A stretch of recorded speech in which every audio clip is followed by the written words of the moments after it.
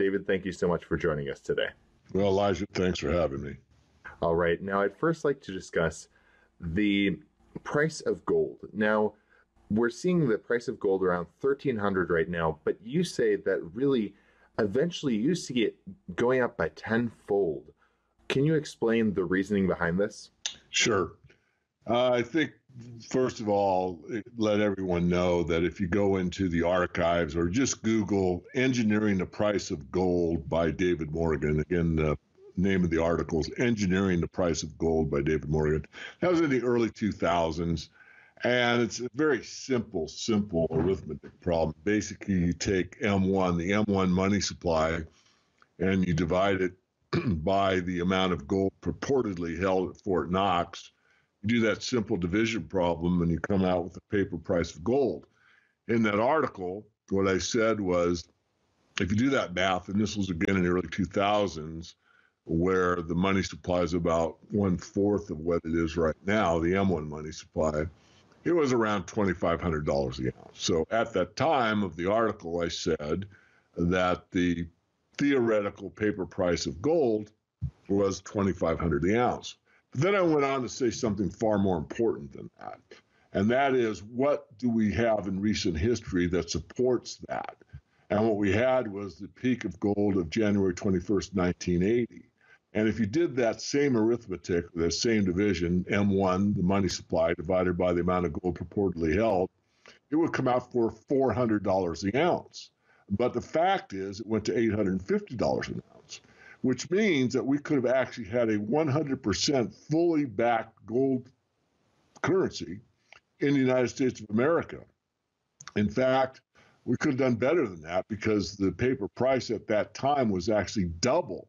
So what I went on to say and continued in that article, Engineering the Price of Gold, is that at times markets overshoot. In other words, undervalued fair value to overvalued. Obviously, from that metric, gold was overvalued by a factor of 2. It quickly came back down from that level. So I also suggested in this article that just because 2,500 at that time, again, I'm talking in the early 2000s, you could see $2,500 gold, doesn't necessarily mean that it had to go to that level. It could go higher based on the previous history.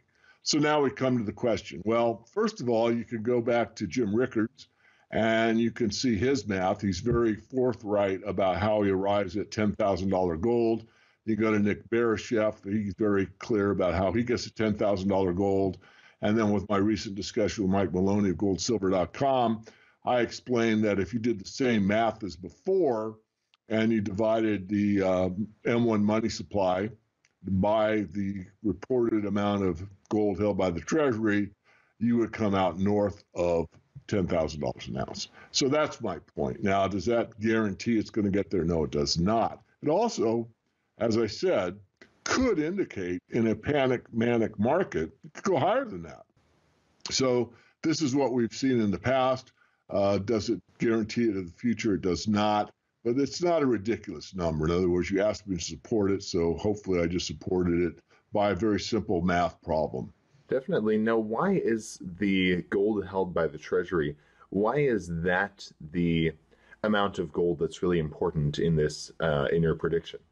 Well, because it answers the exact question. I mean, if you put on your Joe Friday hat, just the facts, ma'am, the facts are that you have this much M1, that's currency, and checkbook money, and you have this much gold. And so there's no argument. There's 2 facts there, and you just take these 2 facts, you put them together, and what are you asking? You're asking, what is the dollar price of gold? You're not asking what is the euro price of gold or what's the Canadian dollar price of gold. You're asking what is the dollar price of gold, the U.S. dollar price of gold. So that's the answer. People can argue with me all day long, but, support it by different facts. You'd have to either change the purported amount of gold held by the Treasury, or you'd have to change the M1 money supply reported by the Federal Reserve. So, it's pretty simple. Again, I want to be clear. That doesn't guarantee that we're going to that level, but it does suggest it. And, Mike Maloney and I have known each other for a very long time. And Mike has done, excellent videos. I mean, the Hidden Secrets of Money series is phenomenal. And I mean, he didn't have to do that, but he did as a public service. And I want to do a public shout out for that. And in one of the early ones, he talks about every now and again when we get these huge distortions in the economic system, the financial system, that gold does an accounting, is how he states it, meaning that it just does what I said. It accounts for all of the malinvestment, all of the money printing, all of this stuff that's gone on under QE 1, 2, 3, ad infinitum. Everything has taken place to distort the true nature of the real economy. And gold actually takes a place at some point and accounts for all those errors.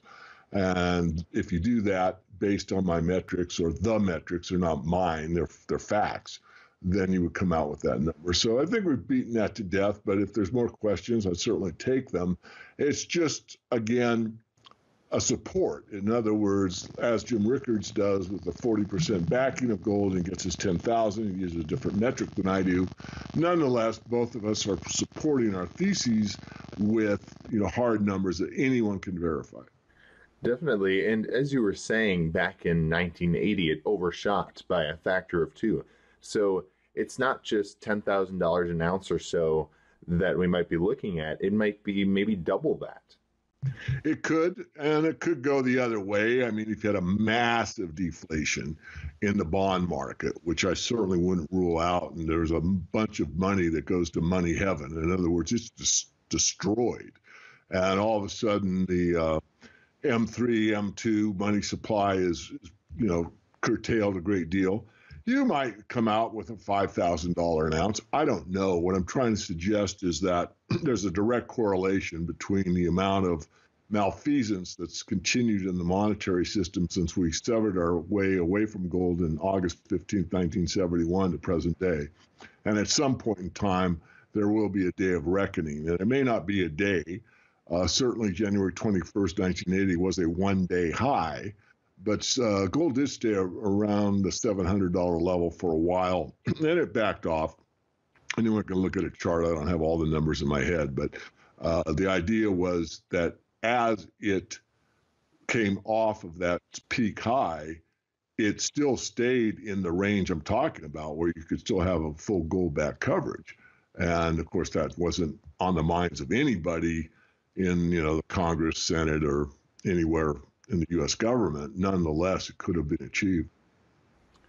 Now, what about silver then? If we see this accounting happening, so the currency supply matches the value of the gold held at the Treasury, then where does silver play in this equation?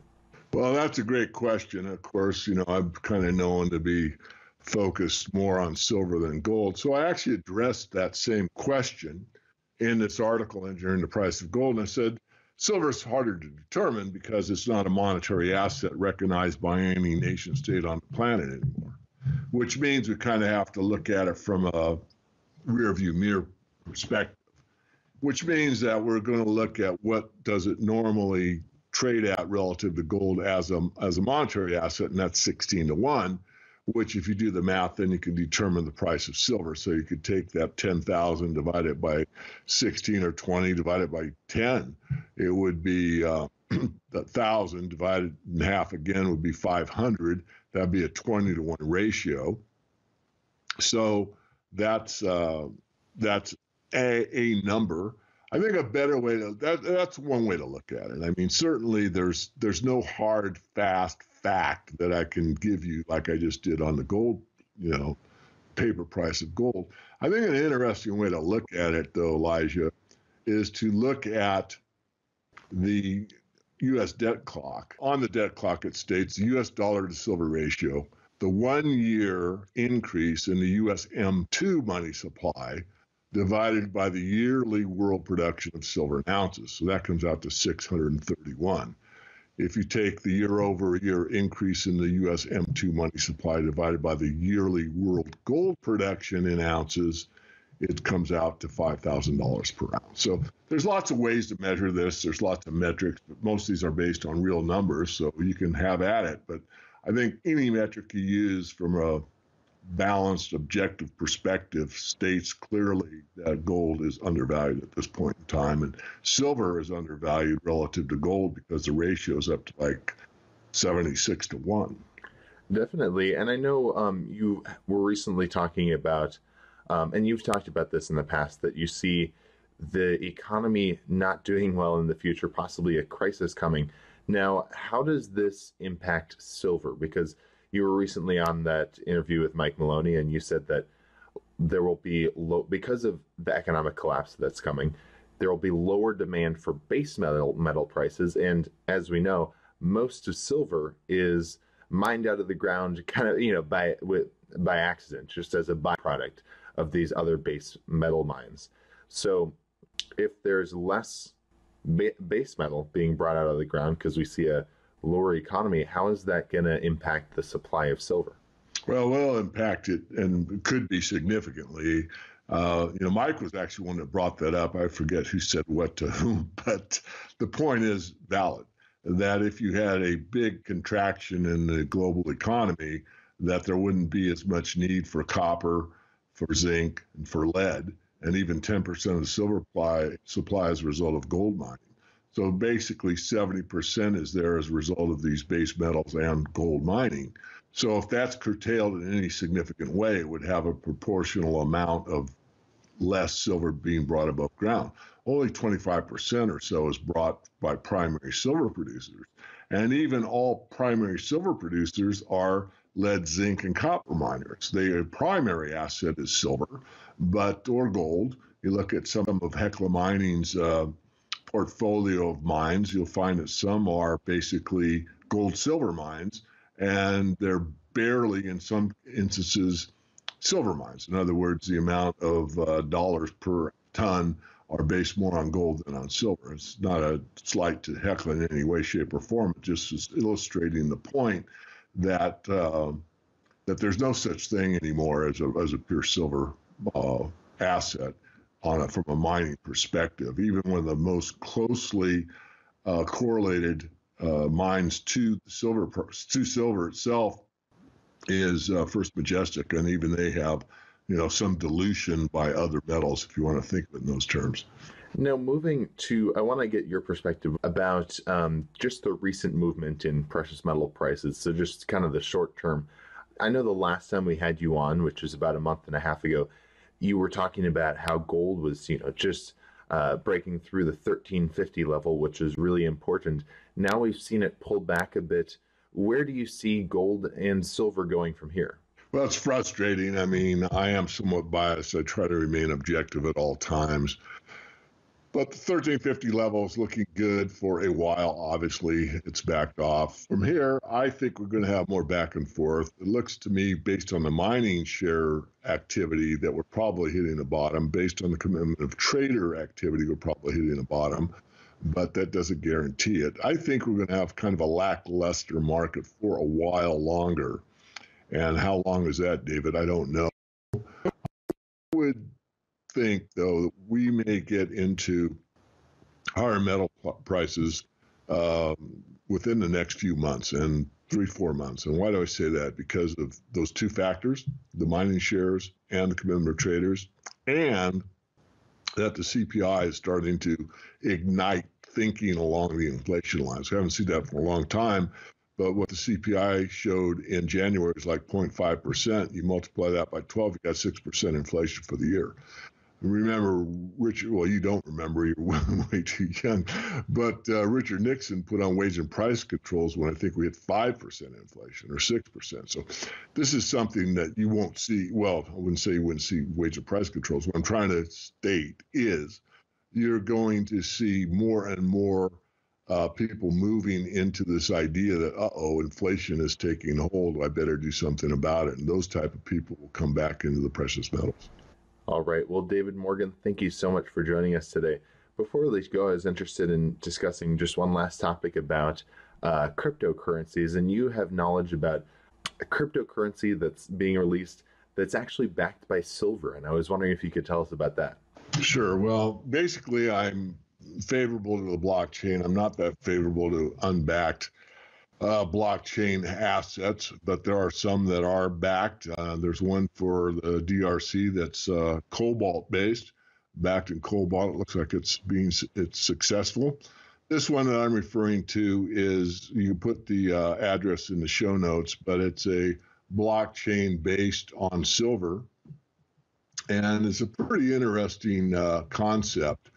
These people that I've associated with have been looking at, remonetizing silver. It's called the Cryptographic Silver Monetary System, and it's building the world's first cryptographic silver monetary system utilizing blockchain architecture that will enable the creation and distribution of two tokenized assets, each representing a unique relationship to silver bullion. So both these coins or tokens are backed by real silver, and it's early stage. I would suggest people use the link in the show notes that you're going to provide to get on their newsletter. If you're an early adopter and you're willing to take the risk, the founding members that actually ship silver to this company will have the opportunity to participate in rewards, which the rewards are in silver. But that's a high risk proposition. I'm not out here telling everyone that they could, should do it or could do it or might do it. It's up to them, of course, but I would be remiss not to mention it. But I think the best case for most people is to just watch this as it develops. And then once it's up and running, continue to watch it for a while. And if you want to participate, once it's what I call seasoned, in other words, it's actually functioning and working without many bugs or any bugs, then that's probably the opportunity to go ahead and get involved. All right, David Morgan, thank you so much for joining us today. Before we let you go, are there any last thoughts you'd like to add, and where can people find you online? Yeah, I think the best thing is for anyone that's interested in the resource sector. We cover all resources except oil and gas. We've talked about cobalt and lithium and vanadium and the rare earth elements, the base metals, precious metals. We look at them all. Get on our free list, which is themorganreport.com. Just give me a first name and an email address. You verify that.